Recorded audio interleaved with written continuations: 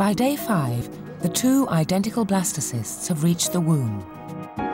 Now they face one of the most critical events in their 9-month odyssey, one that could dramatically affect their fortunes, in the womb and beyond. When they were born, Jake weighed 2.5 kilos, and his brother Tom, 0.5 kilo. And yet they're identical, born just minutes apart. How could twins with the same genes look so different? The answer may lie not in their DNA, but in events that occurred in the environment they shared, the womb. And the first, most critical event is implantation.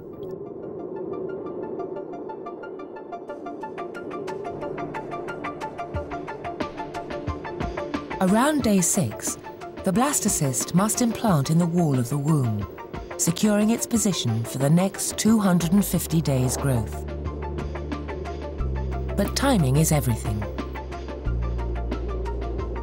Each twin will rely on a placenta to supply it with oxygen and nutrients, but the placenta only starts to develop after implantation. So blastocysts that split early, before they implant, each get their own placenta, but those that split late, after implantation, must share one. A shared placenta may mean one twin receives less nourishment than the other.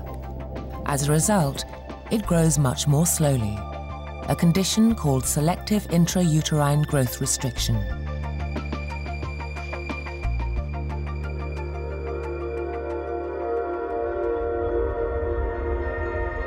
There are even rare instances when identical twins have their own placentas and yet develop this condition. Identicals Jake and Tom are one such case.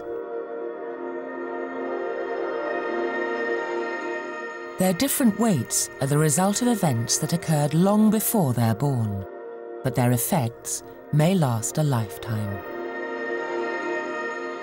In fact, the later the egg splits, the more critical the situation can become.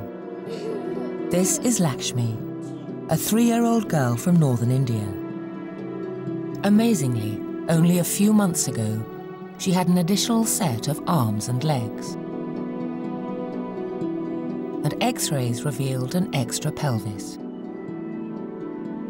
Strictly speaking, these don't belong to Lakshmi, but to her headless, inverted and undeveloped twin, called a parasitic twin. And yet the difference between a parasitic twin and a healthy twin is just a matter of days. In most cases, identical twins are created during a 12 to 13-day window following fertilization. After this time, the basic embryo starts to organize itself into the first stages of the crude embryonic body. It may be that if the embryo splits during this organization, separation is never fully completed and the two embryos remain fused. This rare reproductive accident occurs once in every 200,000 births and usually results in conjoined twins, identical twins joined at the head or body. Parasitic twins are, in essence, conjoined twins, except one twin is totally dependent on the other fully functional one. In Lakshmi's case, her headless twin relied entirely on her for survival. In November 2007, Lakshmi underwent a delicate 27-hour operation to remove the malformed twins' unwanted arms and legs and to reconstruct her pelvis. Without this, she would most likely have died in her teens. The operation was a success, and the doctors hope she will walk unaided.